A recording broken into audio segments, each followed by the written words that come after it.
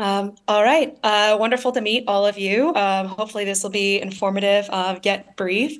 And so I think y'all are controlling the slides. Could you share the first one? All right. And next slide. So I'm going to share three headlines from the work that I'm doing at Omidyar Network. And the first of those is that belonging and repair go hand in hand. We know that there have been ruptures in society that have occurred without repair. And in an American context, that has caused what we have found to be a hope gap, that people are yearning for a better world, yearning for a world with greater belonging. Yet the more time that passes without redress, the less optimistic and hopeful that they are that this will actually occur. And so our work is really trying to address, how do you begin to bridge that hope gap in between belonging and repair? Next slide. And so these are the North Stars of our two sets of portfolios. One around new belonging, that's really this future forward looking paradigm shifting notion of how do we begin to envision and practice belonging now as our communities continue to grow more diverse.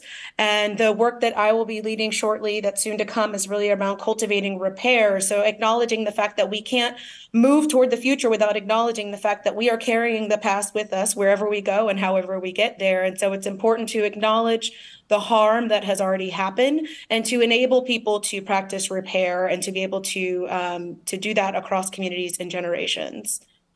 So next slide. So starting with that, we can talk about repair in very broad notions. I heard the very end of the last speaker talking about reparations. And so I just want to ground us in a metaphor of what we know to be true about repair. So next slide. So when the land suffers from a harm, like a fire perhaps, or a drought, we know that it will find ways to come back to life, such as the little tuft of grass that you see here. Next slide. Those green shoots will grow over time. They'll start to take root. And as more and more begin to grow and hopefully grow stronger, next slide, we will eventually get to a point where we see the forest regrown and hopefully stronger than ever before. So next slide. But this is what the United States at least knows to be true about repair.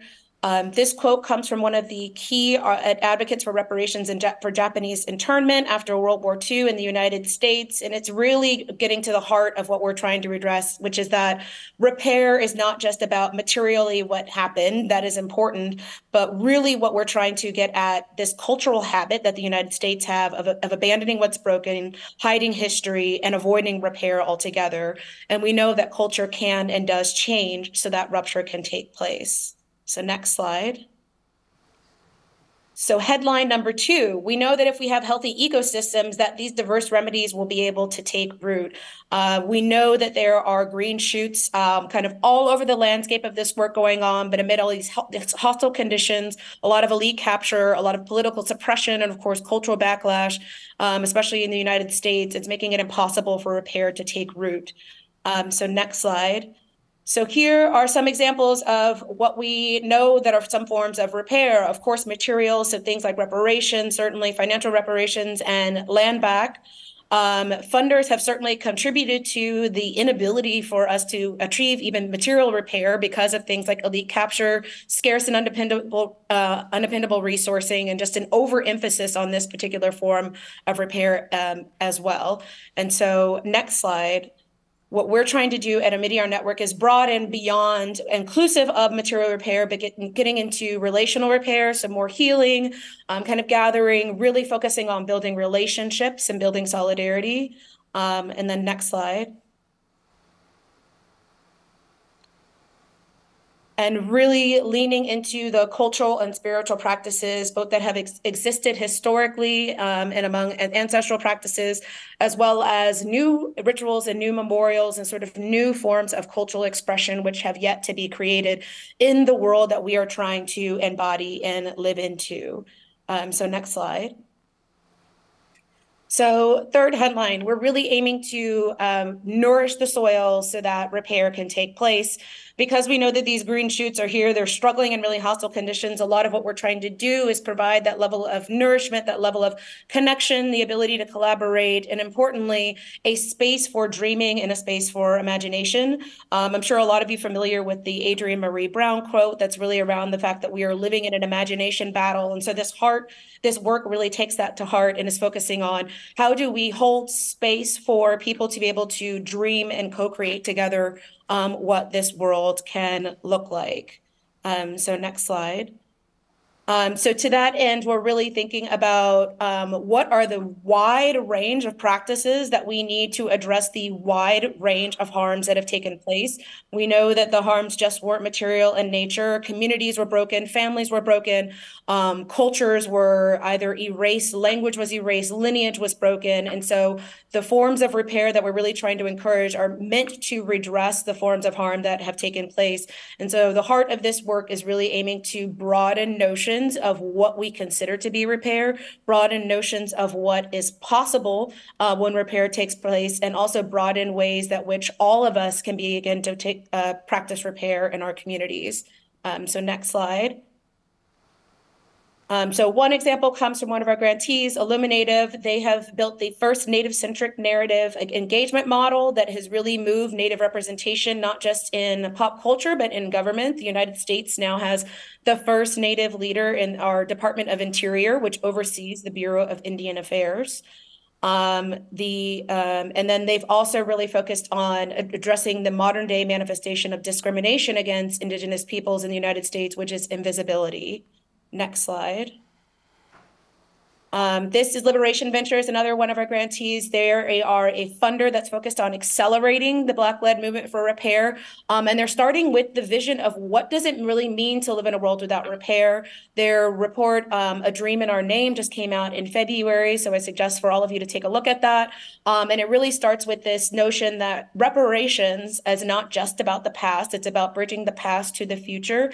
And that reparations isn't just a sort of a material sort of project. It's a cultural project. It's an imaginative project. And it's really about us deciding to be who we want to be as humans and who we want to be together. Next slide. And lastly, another one of our grantees, Richard Wallace at EAT Chicago, so Equity and Transformation Chicago. His work is focused on supporting the greater integration of post-incarcerated people after they've been released into both the economy and society. One hallmark of his work has been starting reparations for folks who've been victimized by the war on drugs, using revenue from recreational cannabis in Illinois. But importantly, really, Richard sees his work as a sort of membership-based organization to create space for healing. That space for healing is meant to be for both building alternatives for the world that we need to have to exist in, and also a place to reconnect people to the lost lineage, land, and language as a result of those harms that have taken place. And next and final slide. So lastly, our work is really focusing on, again, this ecosystem approach. How do we begin to have repair that's more connected so that we can have many more approaches be able to harmonize and take root, more collaborative so that local and national efforts can work in tandem? Much of the reparations work in the United States is taking place at a local level at this point with some limited state level effort, but we know that all of that needs to be collaborative in order to be effective. And then lastly, creative, that we need to hold space for the creative capacity to make repair desirable, to make it seem that it's possible, so we can begin to address that hope gap. Thank you.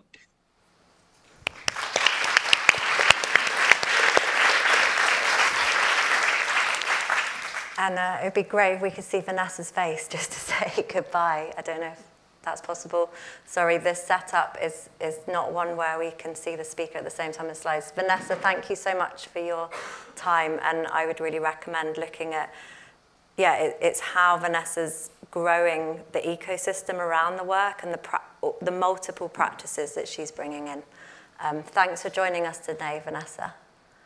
And now we're going to have James Bridle, who is dialing in from Greece, I think, an island somewhere in Greece, and wisely has decided not to use the slides. So you get to see his face.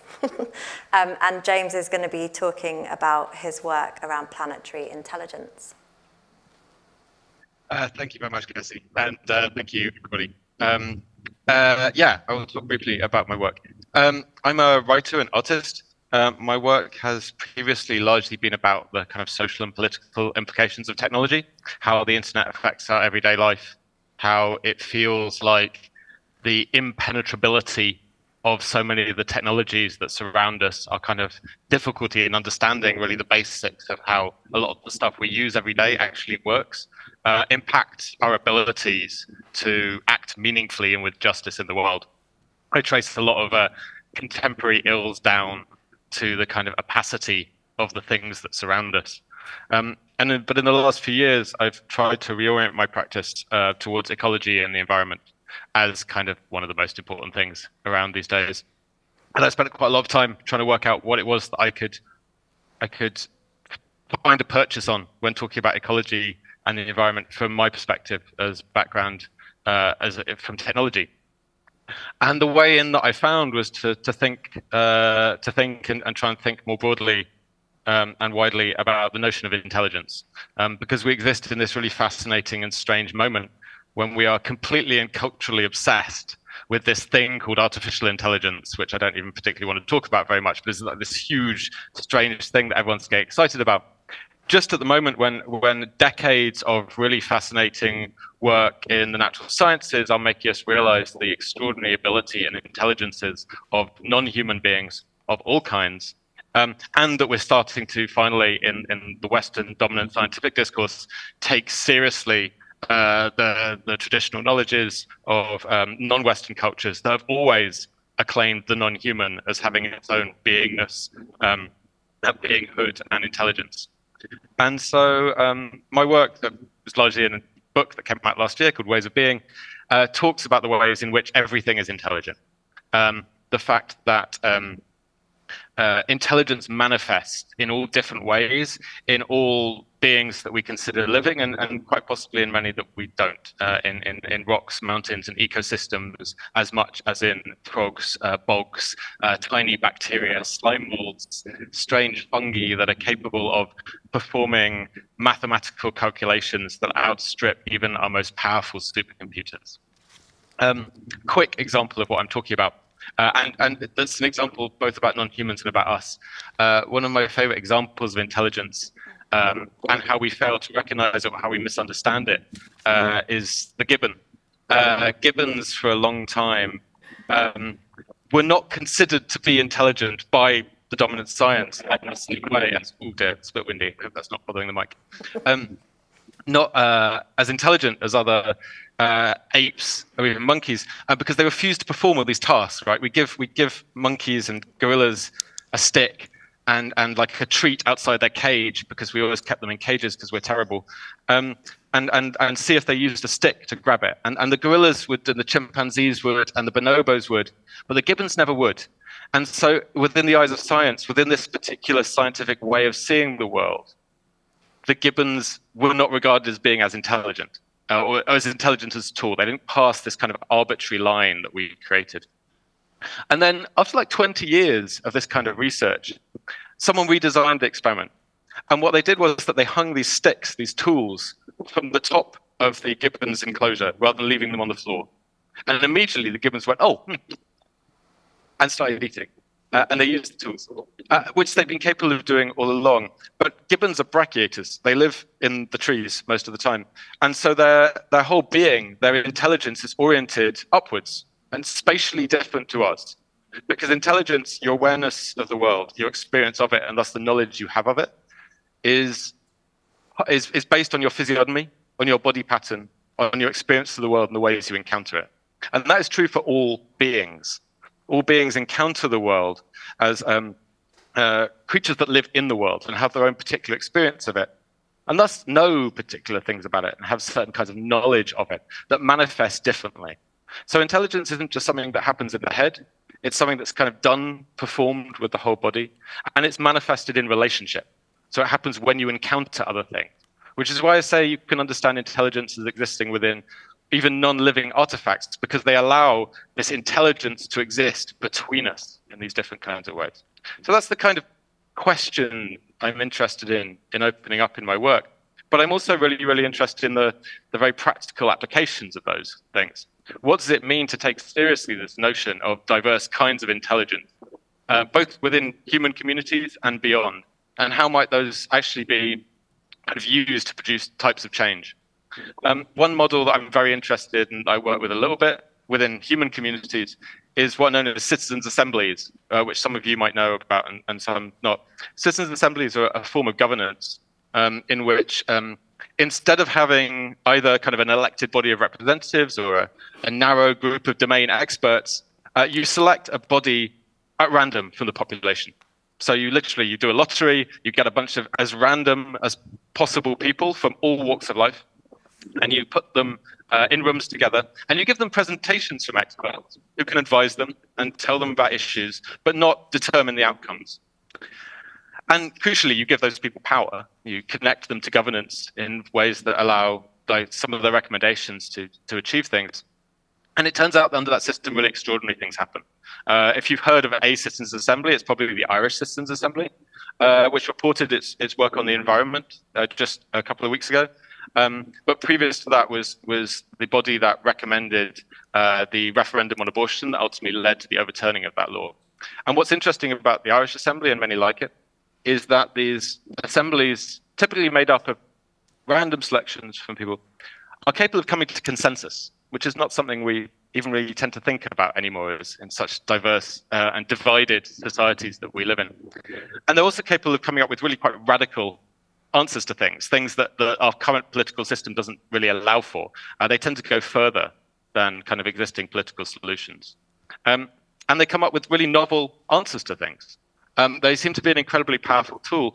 And the power of that tool, the power of that experience, because of course these people are also transformed by the experience of being part of an assembly, is that that power seems to emerge from this diversity of different forms of intelligence working together. All these different ways of life, personal experiences, personal histories, produce novel suggestions, novel policies for really thorny, complex problems like the kind that we're facing in this kind of polycrisis times. So something really interesting happens when you bring all these intelligences together. And so one of the things I think is important to think about is if, on the one hand, we have this situation where everything is intelligent and everything is really everyone, everything its own kind of living, intelligent, active, knowledge-bearing being, whether that's human, animal, plant, mineral, machine, then and we know that the most interesting, novel solutions to complex, thorny problems that seem almost insoluble in our present time are produced by bringing together the widest possible variety of intelligences and experiences and knowledge as we can, then we obviously need to think about how to include non-humans, the more than humans, animals, plants, machines, and much else into our democratic and decision-making processes in things like citizens' assemblies. What would that look like? I don't really know, but I'm trying to figure it out.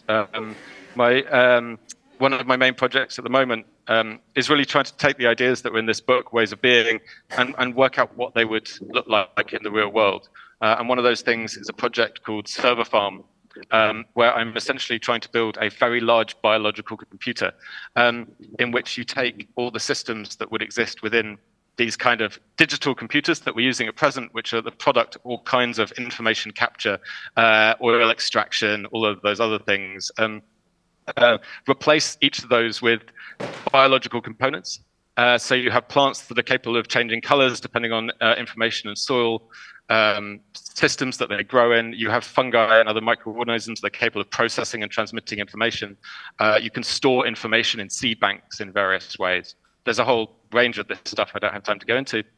But critically, you also don't treat those things as merely biological components. You treat them as active, rights-bearing participants in a collective process in which everybody's contributions are valid and are brought together and respected. And so you create both a framework for coming up with novel solutions to old problems, and you also create a new political framework of relationships in which all beings are valued equally, which is utterly foundational to the repair and regeneration that our planet, our society, and the whole terrestrial sphere needs in the present moment. And that's 10 minutes. So thank you very much. Thanks, James.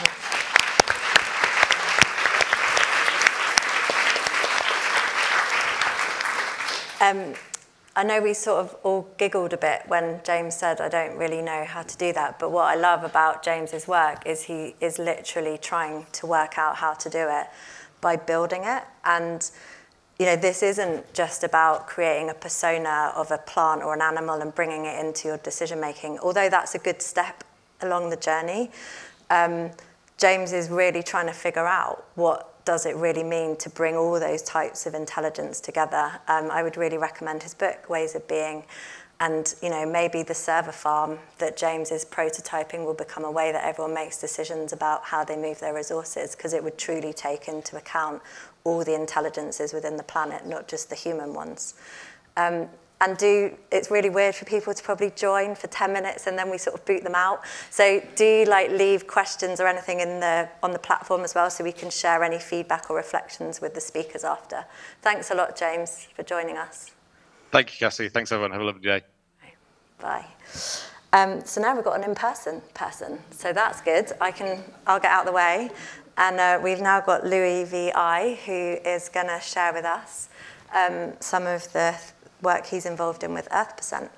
Do you want to swap, or are you happy just sitting there? I can sit, yeah. I mean, you're welcome to stand. What would get people more excited? Well, what would get you more excited? Where are you most comfortable? All right, I'll stand up. Go on then. Right. Let's do it.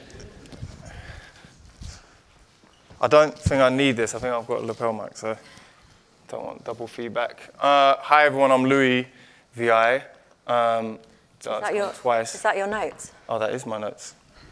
Though hopefully I won't need them. 10 minutes is weird because it's either a really long time or a really short time, depending how much you prepared. I'm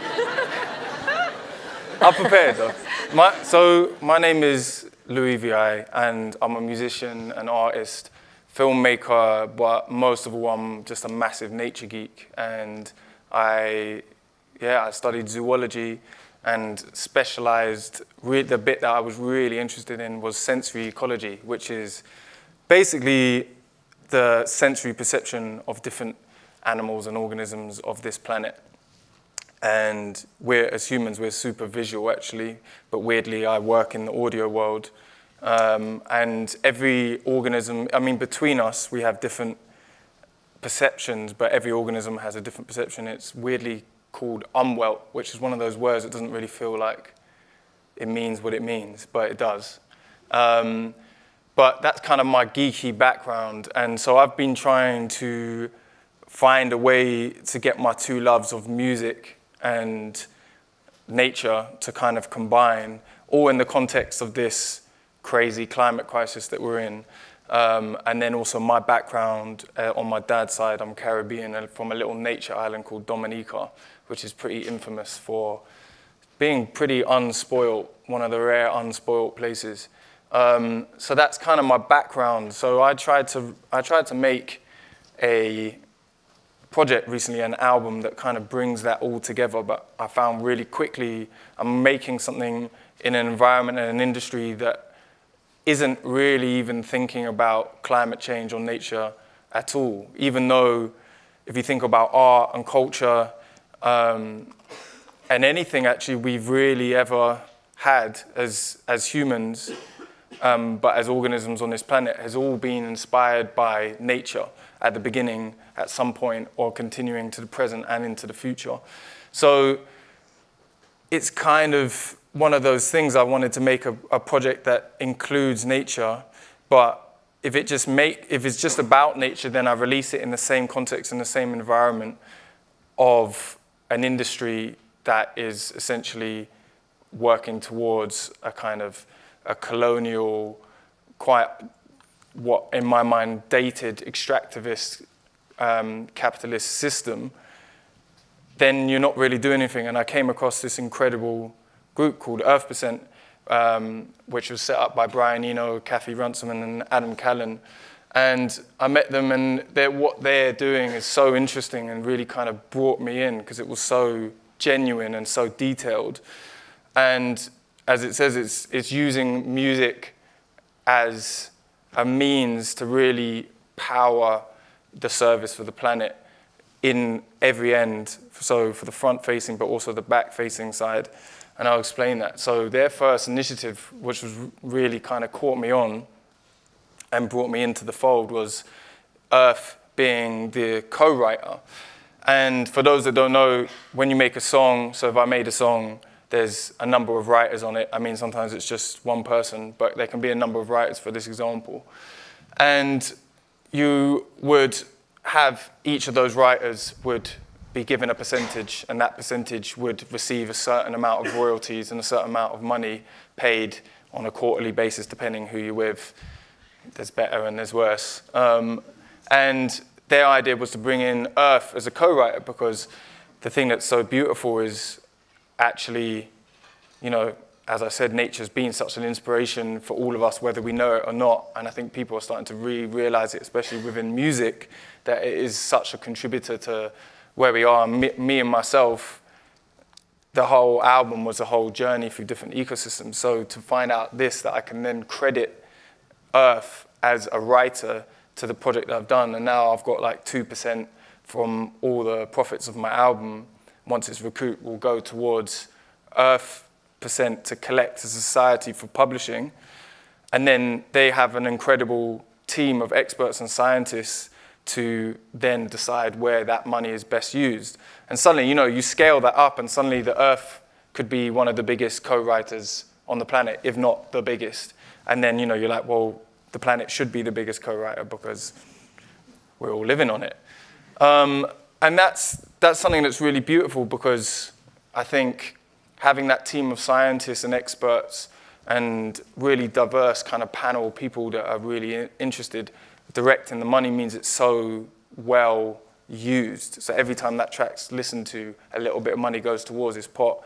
And they work on climate justice, they work on the green transition of the music industry, they work on the just transition into clean energy, they work on legal and systemic change, biodiversity and nature renewal, which I'm pretty, you know, especially into, and climate justice as well. And I think the next scheme they've got going on, which is kind of in the pilot scheme, is Sounds Right, which is kind of furthering that. And there's a little video that will play, and then I'll talk about it. Oh. You've got like 2 minutes. Okay. Maybe it won't play. It won't play. Okay, I'll tell you about it.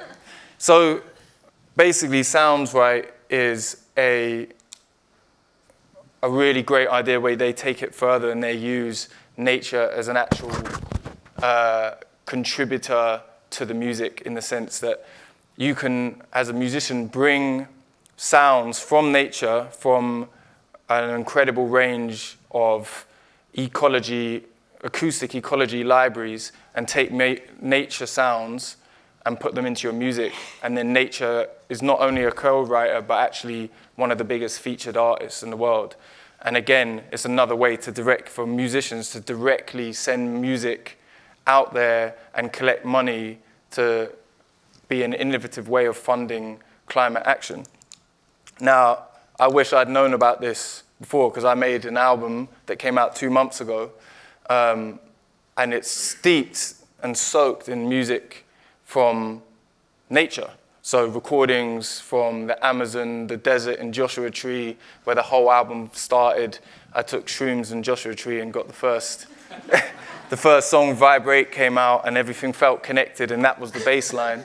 And then I went back to Grey, London, Tottenham studio, then to Berlin, and then got to start to finish the album in Mexico, which was a bit more connected to nature, and then on the Pacific coast and Oaxaca. If anyone's been there, it's just the best sunsets and the most wild ocean. And then my really good friend, Leo Serda, who's an indigenous activist from the Quechua community in the Amazon, invited me to finish and mix the album in his community, and I got to record it.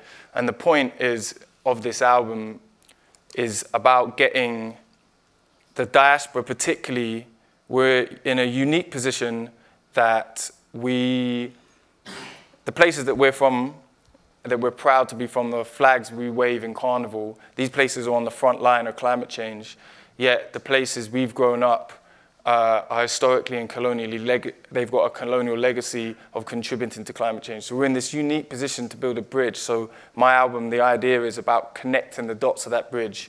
And I feel as diaspora, we've been left out. And where I think the magic happens is in the live space, where you get to have a moment where people on the left and right of you, right now, you may have nothing in common. I'm sure we actually have a lot in common because of the whole theme of this. But imagine you're in a room for a gig and there's no one that you know.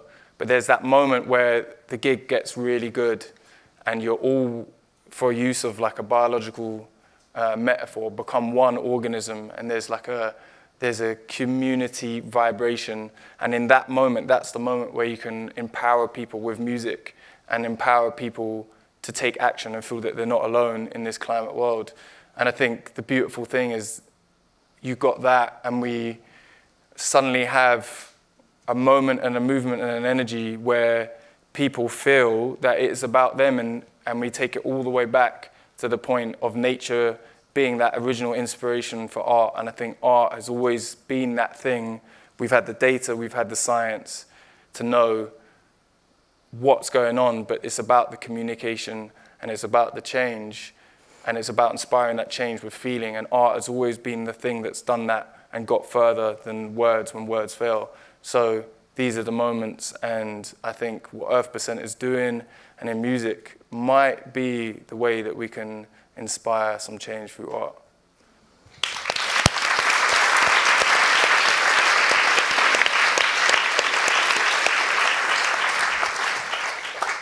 Do you want to swap? Yes. Have that seat. Thanks, Louis. And you're going to hear Louis VI, I should say. That's okay. After. Music with drinks will be provided for by this man. Not the drinks. I'm not. Yeah, not the drinks, not the drinks. So, yeah, and I just think I love everything about that work for how it's trying to bring in artists and culture makers, thinking about also the role of the law. I think there's lots in there for people that are trying to shift wealth to be inspired by. And so now I'm going to hand over to Iona. Are you going to stand up? Are you going to stay there? I think I'm going to sit. That's fine. Is that all right? Yeah. Yeah. Can you hear me? Yeah. I know. Hi, everyone. Quite nervous. I haven't done this in a really long time. Because for the last 4 years, with Cassie and various other people in this room, I've been building this work, the practice that I'm about to talk about, through lots of research and consultancy. And this is the first time I'm speaking about it publicly. So, first, an invitation. This is not the finished product. If something in here speaks to you, because this speaks to your experience and you'd like us to know something, or if it makes you want to run for the hills, I want to know both of those things, because we are trying to perfect the offer and the framing. So my name is Iona Lawrence, and I am a freelancer in the nonprofit space in the UK. And in 2016, I set up and then ran the foundation in memory of my friend, the MP Jo Cox. And it was being director of that organisation, which set out from the very beginning to just exist for 5 years, that revealed to me the power of designing in endings, designing in the organisation's death, and crucially, a life beyond it. This was a decision that was later reversed, but that's a conversation for another day. So fast forward 7 years from setting up that organisation. One of the many things I now do in order to upskill and build confidence around endings for non-profits is that I spend a handful of hours a week manning what we're calling the endings hotline. Staff or trustees of non-profits get to hear about us mostly through word of mouth, but sometimes through funders or infrastructure organisations. And I give them a one-off, one-time free coaching session. And these conversations always start the same way. I get on Zoom and I try and smile, but most of the time people look like rabbits in the headlights. And I say, so tell me what brings you here. And every single conversation of the hundreds that we have now had starts in broadly the same way, with someone taking a great big deep intake of breath and saying, I haven't said this to anyone yet, but I think the game is up and the time has come for my role or my organisation or a part of this organisation or the work I do. And these confessional spaces of care and compassion, as well as, we hope, heaps of practical advice, are needed because civil society is trapped in a game. And this is a game in which non-profit leaders, funders, and stakeholders, fueled by deep passion, belief, hope, and, of course, a good drizzle of ego, have been led to believe that the brave, bold, ambitious thing is to start something new, to chart uncharted waters, to grow relentlessly, and to survive at all costs. This is a game in which none of the incentives are in place, within or outside of ourselves, to reflect or be honest about what isn't working and what has served its purpose, or now needs to move aside. And the resources and power in this space, in this field, in this sector, move in such a way that underpin and drive this growth and survival at all costs agenda. So one of the people I work with said, don't bother saying this, it's been said already. But just to be really clear, this matters now more than ever because as communities and societies grapple with sustained polycrises, insert all the things that there are many people here more well placed to talk about than me, many of the organisations and movements that exist to drive and change and promote human and planetary flourishing are creaking under the pressure of possible endings, of organisations, of projects, of programmes, of services, of business models, of leadership styles, and of whole systems that no longer serve us. And they're being held back from good endings, which could unleash new chapters by the shame, fear, avoidance, and stigma associated with them. So 4 years ago, this work was initiated by Cassie Robinson with a small Ideas and Pioneers Fund grant from the Paul Hamlin Foundation to explore the idea of a fund specifically to help organisations to consider closure. I was initially involved as a researcher and have gone on to work with Louise Armstrong, who you might have heard today as well, and a host of other amazing people in this brilliant, small, budding field of practice. And together we consider and design all sorts of endings for so far about 93 organisations and counting. And as I said, these are closures, these are mergers, these are programme terminations, they're when funders decide to stop funding things, they're when founders or CEOs want to move on. All of the endings that make up the life cycle of an organisation. So, what gets the good... Oh, this is such a boring slide. I actually shouldn't have slides. We're going to go back here. So what gets in the way? Loads of stuff. You're all mowing through loads of this stuff every day. But basically, endings are obviously taboo because we all think they're failure and defeat. We're all trapped in this game of surviving at all costs, and this means that most of the time my phone goes because people are like, help, we've got no time and money left, what do we do? And I'm like, well, there are very few options. We've got loads of terrible, weak governance with remote boards who don't even know each other and they don't know their organisations, and they're taking terrible decisions for many, many years at a time. And if and when you do decide something needs to end or close, people come to you and say, oh, have you looked at the Charity Commission? That's only going to tell you about the legal, the technical, the practical, but nothing about the emotional, the relational, and most of the work that's involved in this stuff, as lots of people have talked about in lots of ways today, is emotional and relational, so we need to bring those things in. And those who fund charities, sadly, often don't see the ends of cycles as their responsibility or priority. And a lot of the work I do is to support organisations to make the case to their funders that if something needs to end, it needs to be resourced and given enough time and consideration. And finally, it can be hard to find people like me who actually find this stuff interesting and want to help, because most people want to run for the hills. So throughout our work over the last 4 years, 93 organisations, it's becoming abundantly clear that with sufficient time and care and funding, most of these things can be overcome. And endings can be moments of true growth, with limitless power for redistribution and composting. Lessons can be learned, transformation is ushered in, and a new, bold, ambitious chapter commences for the people and the missions and the projects involved. So one example, this is not really my story to tell because someone called Martha Mackenzie and her team are in the room, but if we take Campaign Bootcamp, who also I know some people here worked for, they closed after 10 years and their decision to share their learnings with our support meant that there are many promising signs that the wider sector is building on their experience. And if you haven't seen that report, lots of people haven't because I didn't do probably enough promotion of it, go read it. It's one of the things I'm probably most proud of ever having been a part of, helping bring into the world. And it was an account of what it took to grow and close that organisation with lots of rich learnings, not just for organisations who are thinking about closing, but lots of things that you're probably busy with every day. Meanwhile, the birth of the Civic Power Fund with Campaign Bootcamp's remaining funds, whose strategy and vision obviously builds directly on the learnings of Campaign Bootcamp, is showing promising signs of success, which is a massive understatement. So, 6 months ago, we, which is basically a small handful of us, but also huge legions of people across the sector who are interested and supportive of this work, we started to ask ourselves, what can we do to turn this game on its head? How can we widen the concept of bravery, courage, and ambition? What if it was considered brave for civil society to be led with energy and tenacity and ambition and vigour, but whilst also holding the end in mind? Starting as soon as tomorrow by asking ourselves, what might need to end? Not because this question determines that something will end, but because staying open to the possibility of it unleashes purpose, conviction, and a relentless pursuit of what is absolutely necessary and most impactful. So this is where the decelerator comes in. Think for a second about all the stuff that exists to bring new things into the world. Accelerator programs, leadership schemes, money, people who've written books. There are whole master's programs. Anything for the endings of things? Not so much. And this is what we want in a very small way to start trying to seed an idea around, which is the idea that this stuff needs attention and care and expertise and support. So building on the 4 years of work we've done researching this stuff, designing tools which you can find on our website, supporting people through this work, doing this hotline, and lots of consultancy for those who need it. We're taking the uncomfortable, slightly ironic step of starting something to help other people stop. I think it's the right thing, but I'm feeling confident.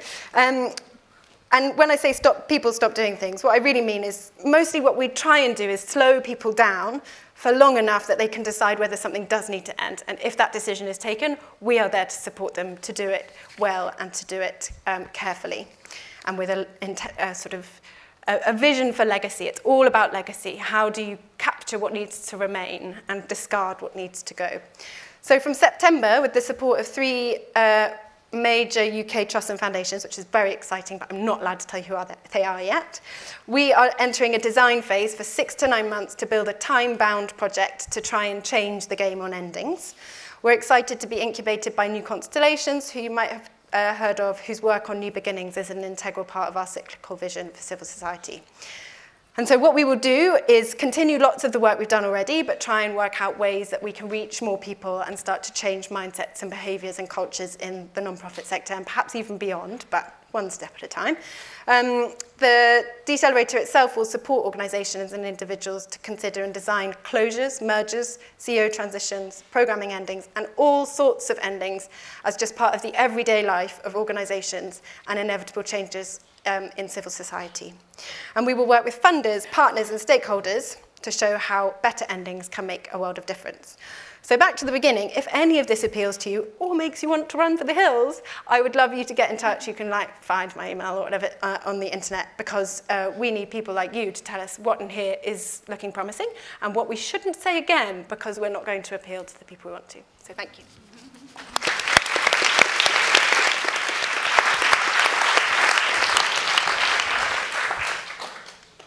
Thanks, Iona. And yeah, I think, I mean, I'm a bit biased, but I do love this work. And primarily because it really is the most overlooked aspect of change work. If anyone's interested in transitions or systems change or whatever you want to call it, no one has ever paid enough attention to endings. And someone took the piss out of me, excuse my language, on Twitter last week because I talked about composting in relation to this sort of work. But as always, like, the natural world is a great teacher, and we need to ensure that endings create good compost. There's enough toxicity in civil society, and yeah, so I'm so impressed with how Iona's been building that work. I don't know why I feel I need to stand here when we've got an international person joining, but I do. So hopefully now we are going to have Jonathan.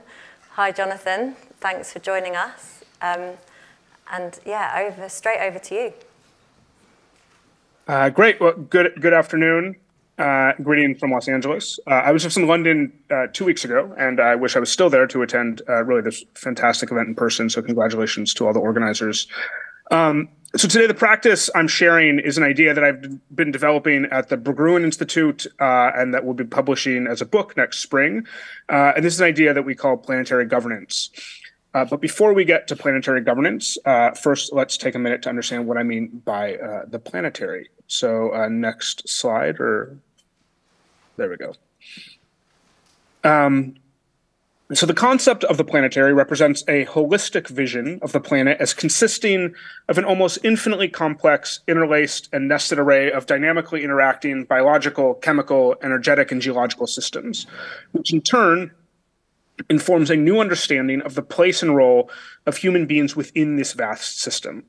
So at the macrocosmic scale, we now know that human activity is deeply interconnected with atmospheric chemistry and the Earth's climate. At the microcosmic scale, discoveries about the human microbiome have revealed our deep entanglement with bacteria and other microorganisms. So this new idea stands in contrast to the familiar language of the global. The familiarity of the language, however, masks an unfamiliar distinction, I want to argue. For the global of globalization, as the historian Dipesh Chakrabarty has pointed out, is not the same as the global of global climate change. The global of globalization is a category, a concept that frames the Earth in human terms, right? So globalization's human-centric understanding of the worldwide integration of the last few decades, the accelerating flow of people, our goods, ideas, money, data, and so on. But the global of global climate change, by contrast, frames the Earth without specific reference to us humans.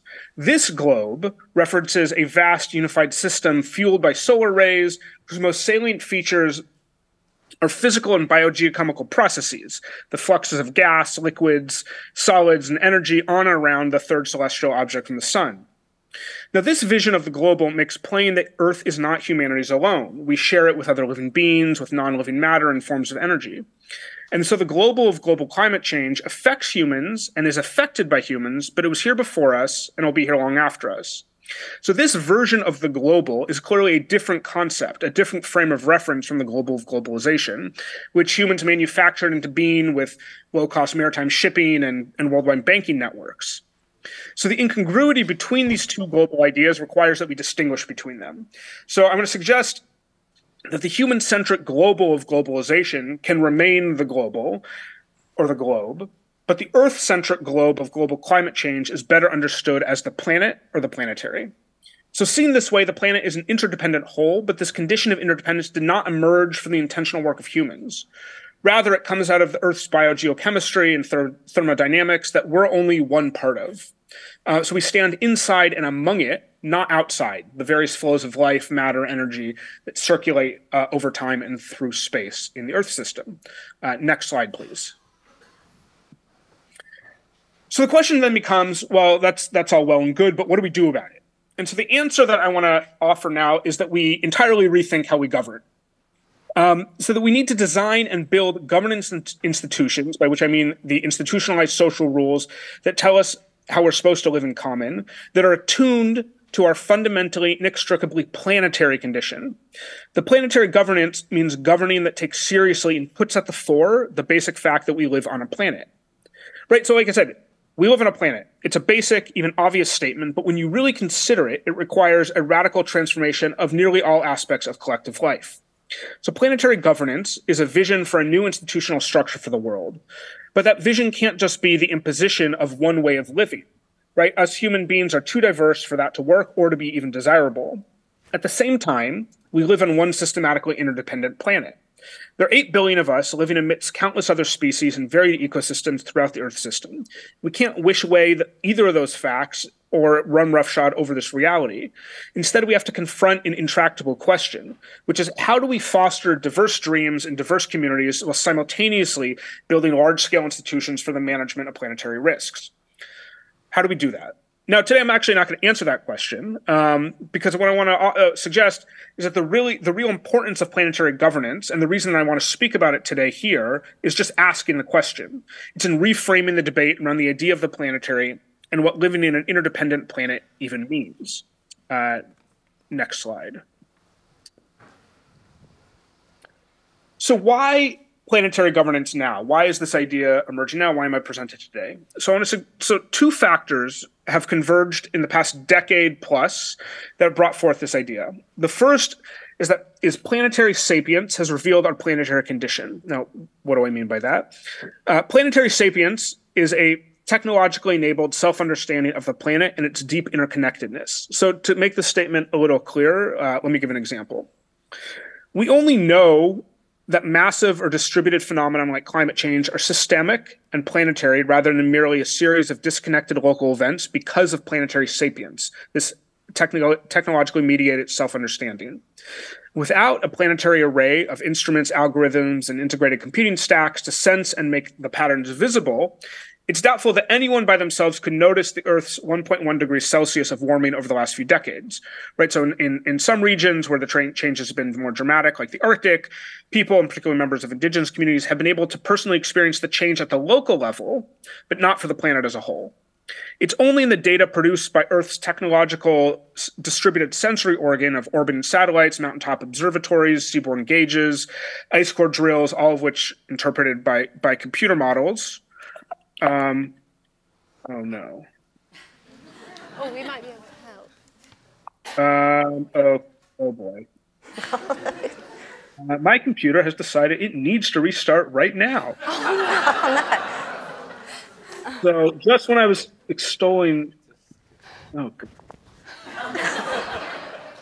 all honesty, I might disappear. I'm so sorry. Jonathan, just maybe show us your face so we can at least see you as you die.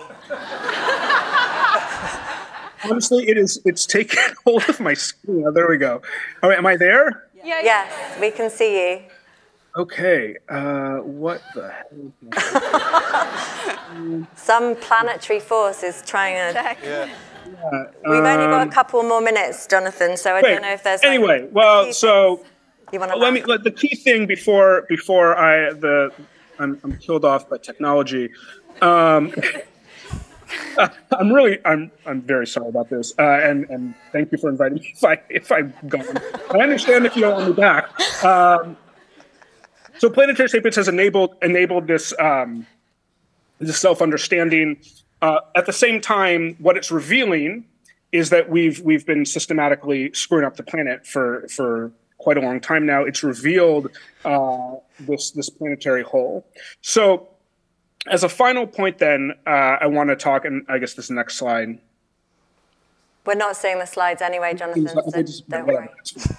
That one wasn't important. Is what I just want to pose the question of what does thinking about this way do for us? What kind of transformations does it enable?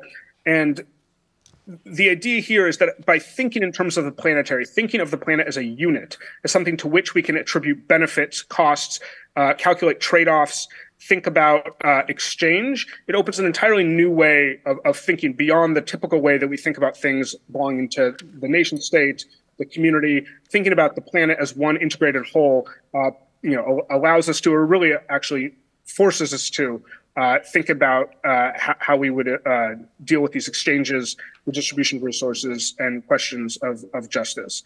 So with that, thank you. Sorry for the technical glitch.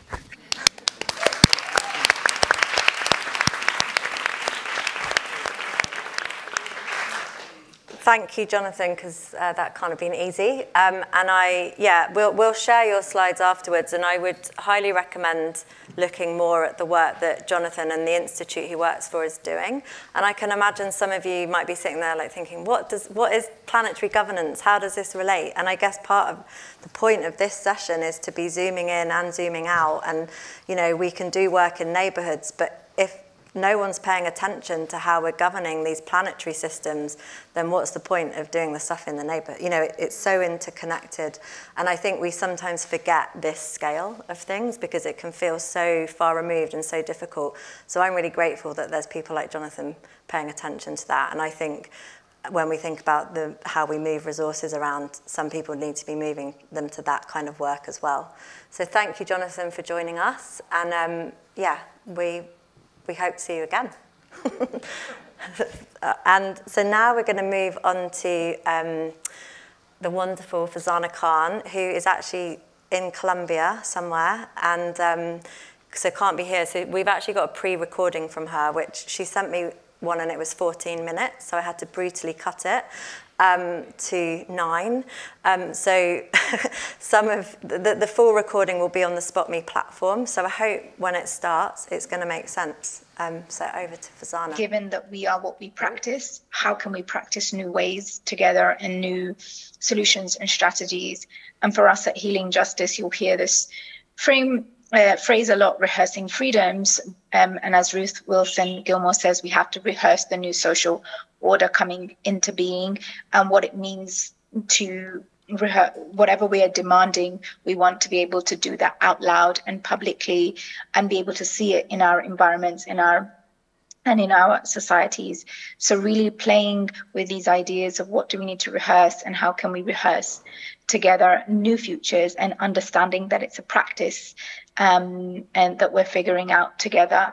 And holding that, one of the key kind of frameworks I want to speak to is disability justice. Disability justice built from decades of organizing and framed by Patty Byrne from Sins Invalid and their incredible organizing. Seth, if we can go to the next slide, really speak to how oppression intersects with disability. And previously, when we hear about disability, we might hear it in the context of disability rights, which relies a lot on litigation and a kind of rights framework.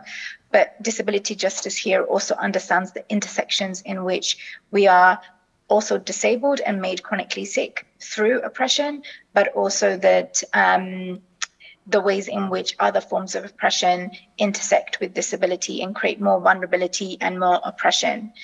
There are 10 principles that can be understood as also design principles. How do we design just, accessible, intersectional, sustainable futures on a very micro level, from our events to our relationships, but also on a much more scaled and structural level. And these are 10 that you can look up.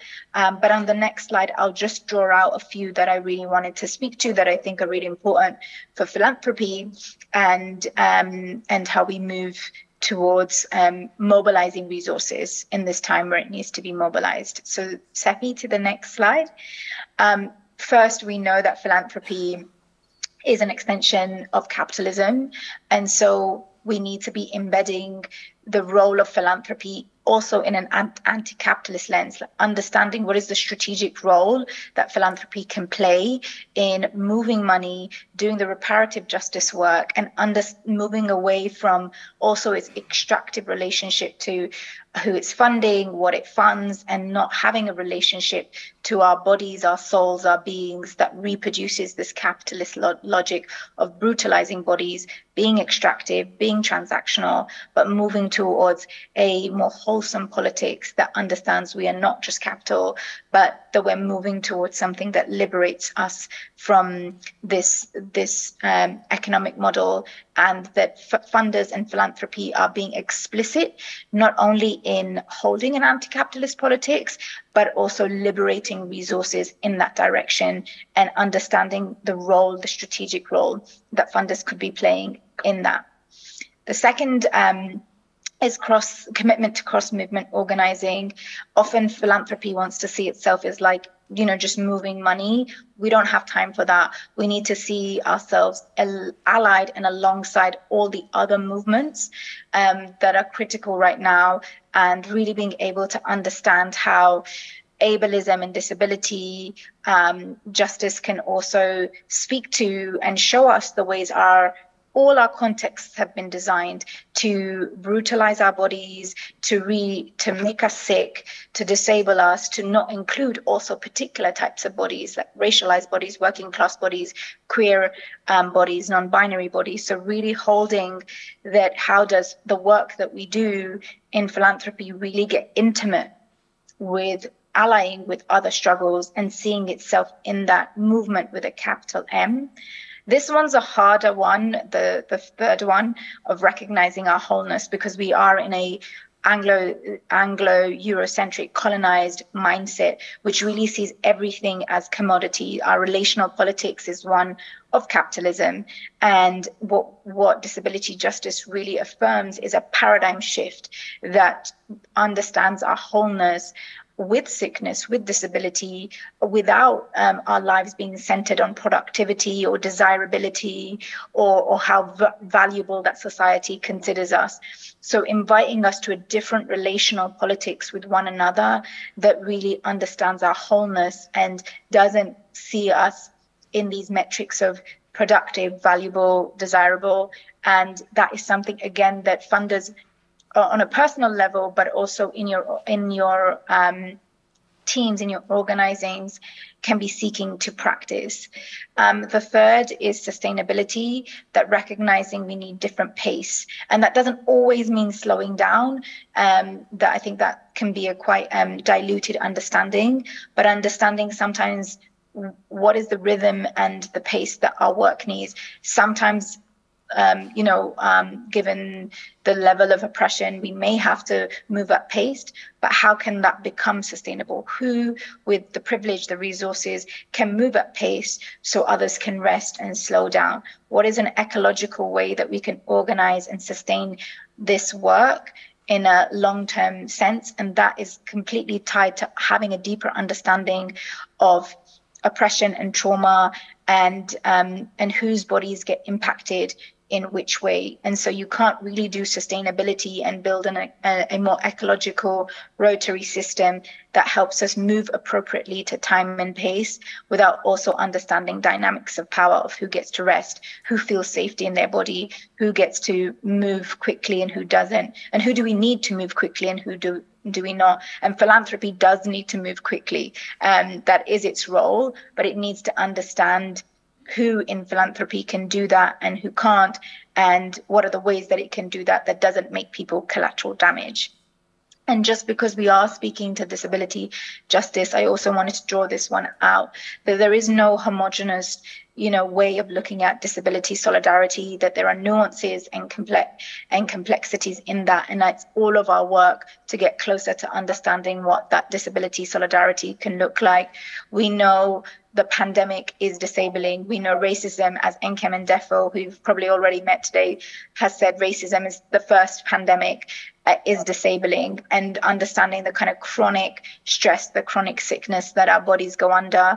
And we have, with more diseases, with the loss of biodiversity and just the ways that our societies have been designed to be so unsustainable, that we anticipate more forms of sickness, and that all of us will experience being disabled or chronically sick at some point.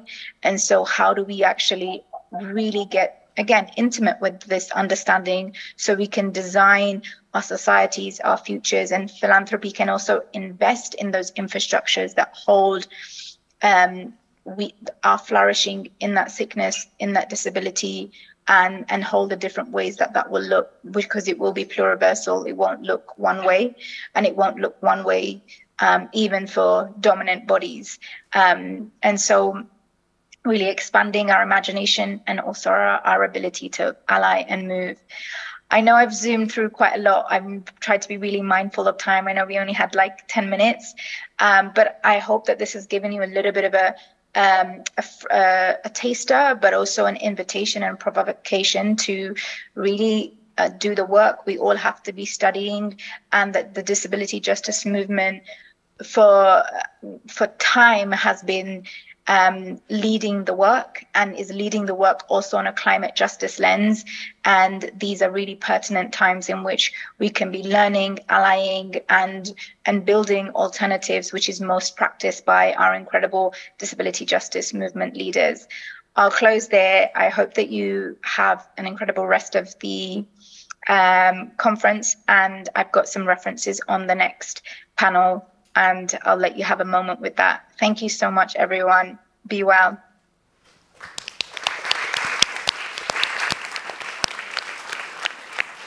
Thanks, Effie. I know she's not here, but she might listen to the recording, so I feel like it's really important we give Farzana some round of applause.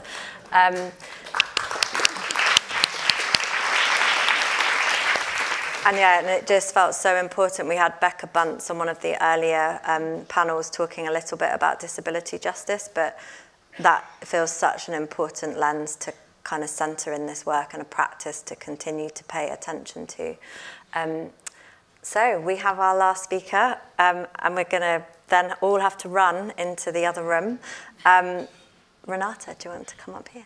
Are you going to stay there? Yeah, is that okay? Do you mind if I stay here? No, okay. no, I need to sit here. Do you want me to sit there? No, I'm kidding. Okay. Thanks, the survivors. I know it's been a long day, so I'll try to be quick and light as much as I can. So I'm part of Be the Earth, and I'm going to start sharing a bit of my story, very personal. Never told this to anyone before. Not to this amount of people.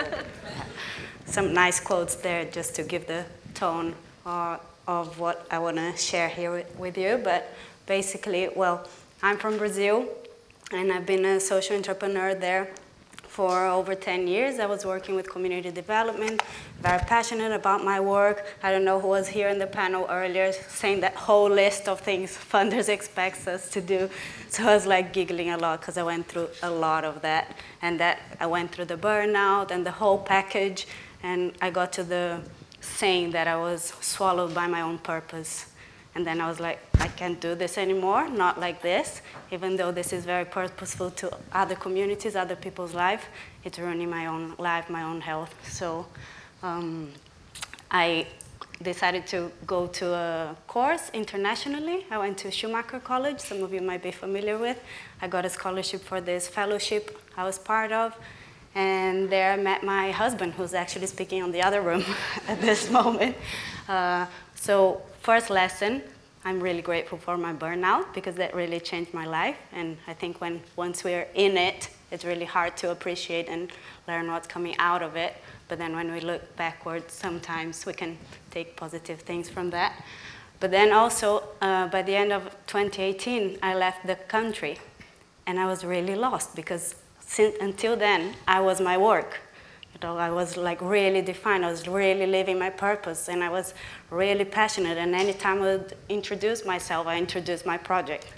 And then when I was there, I wasn't working on the ground. I didn't have the communities. I used to do like hands-on building projects. I couldn't say that how cool I do that. And I was totally lost. Like, who am I without my work? I literally had to get to know myself again.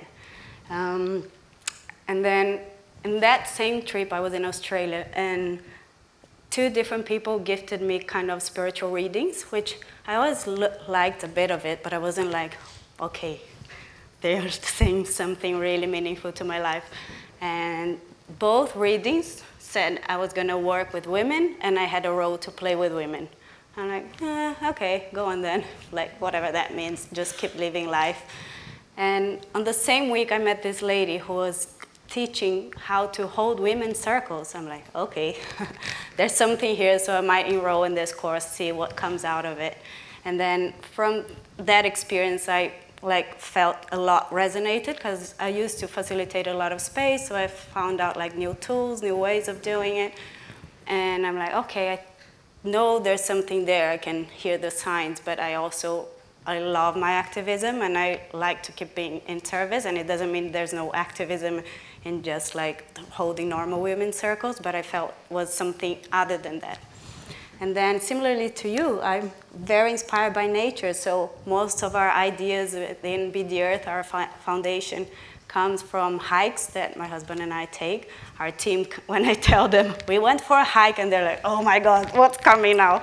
So what came out when one of those hikes was Aura, this program I'm going to tell you a little bit about. That was this program that was focused on women and a bit of a disaccelerator, because also as a social entrepreneur, I was part of all these fellowships, accelerating programs. I was like, okay, but I'm already doing so much. How can I do more and be more and grow more? Can't fit this anymore in me. So I think I took my very personal experience and wanted to be able to share that, and also to hold this space that is like, it's okay to pause, it's okay to be a little lost, it's okay to, I don't know, the feeling is not okay, and all that. And then when we started creating this program with a dear friend of ours, Eve Anek, I also got pregnant, and that brought me and my womanhood to a whole other level. I think some of you who have kids in the audience probably know what I'm talking about, like just the whole experience of pregnancy. And then we were running our pilot fellowship at that same time. And then, so I was like breastfeeding while on the Zoom call and all that. And that was also really meaningful to me, because I never seen anyone doing that before. And I'm like, but how do these mothers do? Do they just like shut off their lives for a few months? And I found out, yes, that's usually what happens. And I thought that wasn't that fun, because being in those places actually made me a better mom and really fulfilled me as a human, as an individual, and as a woman, to be able to serve my family and the wider community that I like serving. So this is a picture of our global gathering last year. So actually, pretty much all of our programs at Be the Earth are focused on individuals, on women, mostly activists. And last year, we did our first global gathering that put together all these women with this amazing high technological tool that is women's circles and deep listening and just being with each other and just, learning from each other, feeling their stories value something, getting to meet peers that went through similar things, also just co-creating how the programs could evolve. So it was a very informal space, and actually if I had more than 10 minutes, I would ask you like to get up and move your body a bit, because I've been sitting and on our heads all day.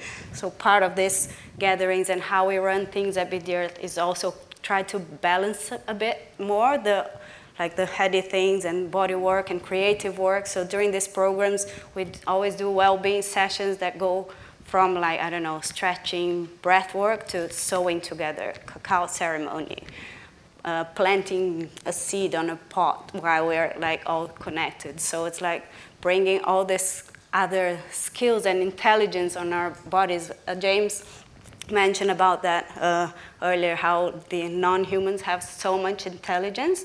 And I think what I found out in this whole journey is how the feminine has so much intelligence. Because as a woman, I was running this business, doing all things, but driven with a very masculine energy. And then I realized, wow, there's this whole other part of my body that is not just my brain, that holds so much intelligence, all this intuition, all this kind of, you know, we get goosebumps when you hear something, and that says something, and we usually train to ignore that. You know, go to a meeting, say, let's leave the emotions out of the room, which is like crazy, a little crazy. But anyway, so just going very quickly, what is different about Aura in terms of how we hold space? It's mainly because we bring in nature. So all the meetings are guided by the moon cycles, all the themes are guided by the seasons. We encourage the intuition, we give time, we pause, we rest, we sing, we laugh, we cry. So I think it's a bit less structure, which is this masculine energy, which is very useful. I'm not saying it's wrong or bad, but it's not the only way of doing things, right? And as she said, we can share the slides later, so I'm not gonna waste much time here. But I think very quickly what Aura is, it's this offer to the world that happens in different formats. So we've done 2 fellowships that are mostly for activists, and we support them holistically with money, well-being, capacity building, community building, and all that. We also are now running our pilot of our training for them to become facilitators with this methodology. And we've done a pocket retreat, what we call like a very short experience. Some in this room have been there with us, and it was amazing for women in leadership positions that are holding space for everyone and everything and beyond. And then just to have like 2 hours for lunch. And that's already enough, you know. So yeah, I think what our dream is for our next steps with Aura is to create a community fund, so a fund that is led by women, so that they are the ones deciding who should get how much and why, if it's for projects, if it's for personal reasons, whatever that is. And that's still a dream. I'm an architect. I don't have any financial background, so if you want to come join us on this dream and adventure, you'll be very welcome. And yeah, thank you so much.